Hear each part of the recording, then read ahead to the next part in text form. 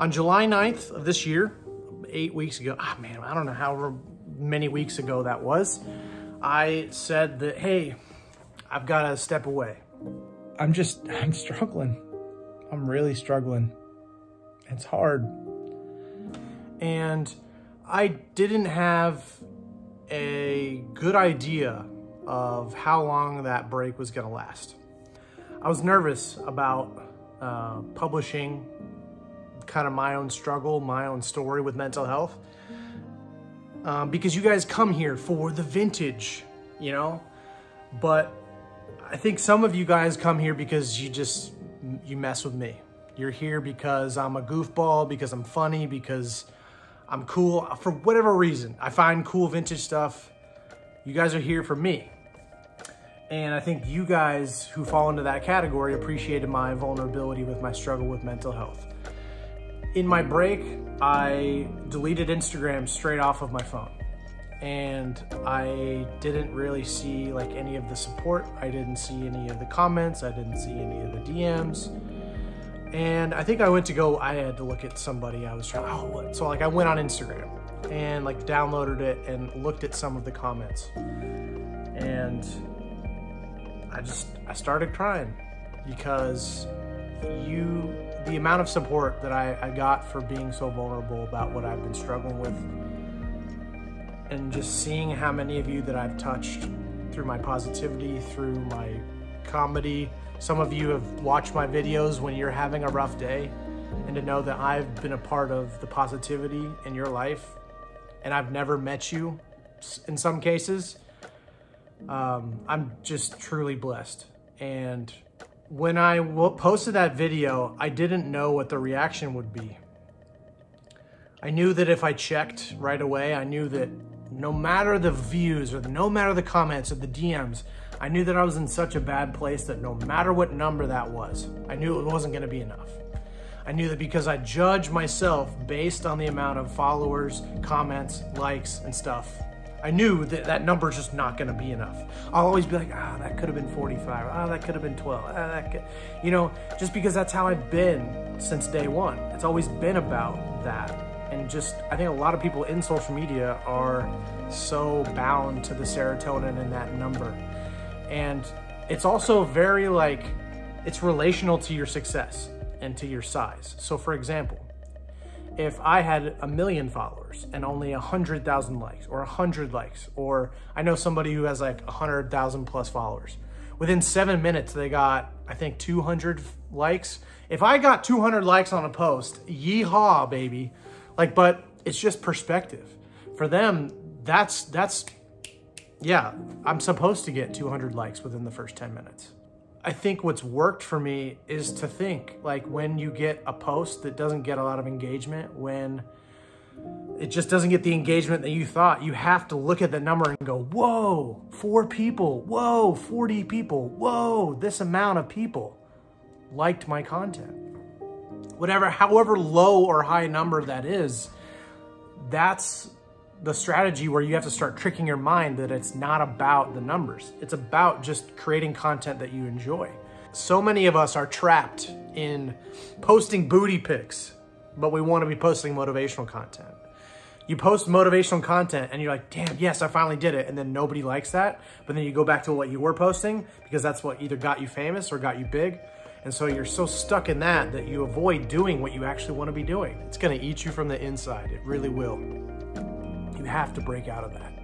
You have to find what makes you happy. Content creators are just entrepreneurs of the soul, if you will, right?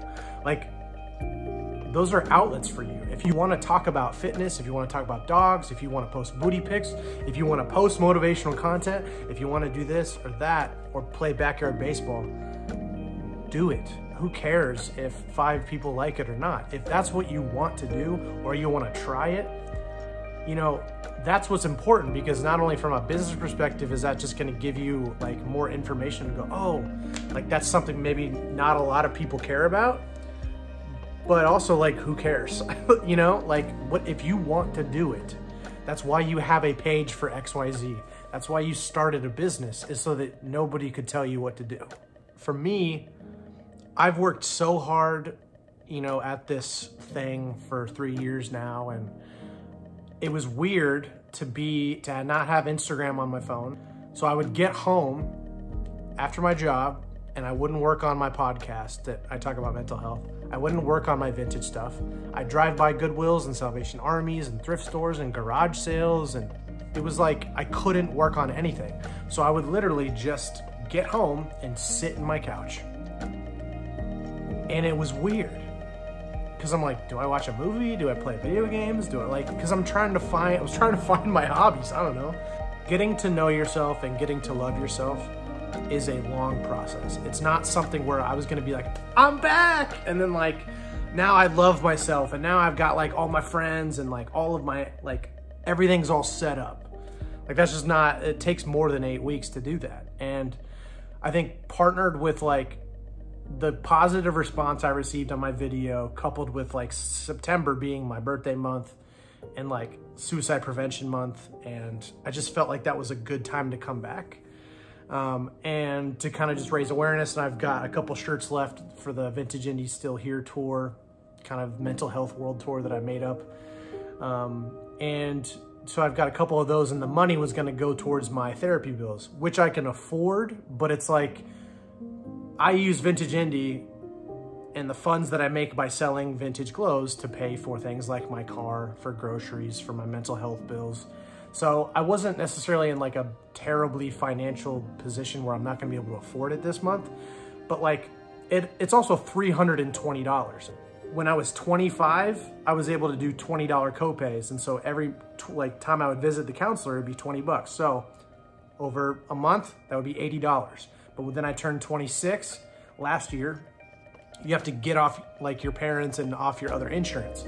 So I got onto my own insurance plan. It was cheaper for me to do out of pocket with my counselor, and that would be $80 instead. So now it's $320 a month instead of $400. So for me, it was worth it. And so I do that. And so therapy was kind of expensive. It's just something like, by raising money, I'm creating this piece that for supporters and people who are currently going through mental health struggles, it's a piece you can wear that says, I've had a choice to leave Earth, to take my own life, maybe someone I know, maybe someone I want to support, but I'm still here. I'm still here fighting. There's a period at the end because it's a call for like, in this moment, right here. Like, I'm in this moment, I'm still here, I'm still fighting. Anxiety and depression are a bitch, but you know, there's some good days and there's some bad days. There's both. There's days I don't want to get up, and there's days where I'm like, damn, I'm glad I'm alive. You have both of those when you struggle with mental health issues, and it's important to enjoy every side of it, to be mindful in all these moments. And I want to speak more on it on my channel. If you haven't already checked out my mental health podcast where I interview everyday people on their experience with mental health, check that out. It's Classic Buffalo. That's the name of it. And I just finished season 1, so that just came out. So please go check that out if you haven't. There was a guy that I was never really fond of in my grad class who was, a bit more quiet and just played basketball a bunch and, didn't chase girls or went for beers on Friday, but he actually showed up to the hospital and brought me my favorite meal from McDonald's. I forget what it was exactly, but and then now to this day we're actually going to a Canucks game tomorrow night, and we're best friends. So it's kind of crazy how some of the worst times can turn into the best times. And for the things that helped me a lot were obviously the medication, and I had to get hospitalized. So obviously that was, there's nothing I can do about that. And that is going to help. But the big one was not drinking as much, getting a lot of sleep, maybe getting into more sports, things to get your mind off, what you're kind of going through. And there's always someone who's going to help you out. You just have to reach out and ask, if that makes sense. So season 2 will be sharing my story, which I think I'm going to be putting that on Vintage Indie as well.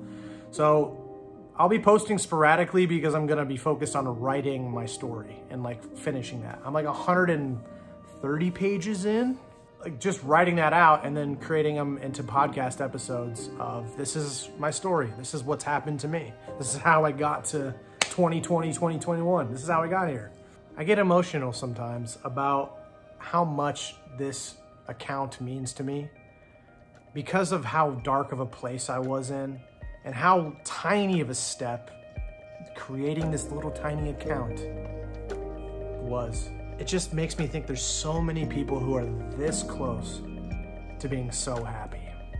Because I had one thought that was, what if I could sell clothes on Instagram? I didn't even think that was possible. I didn't judge myself because I got 3 likes on the first 20 posts. I didn't even think it was gonna be successful, but I just tried.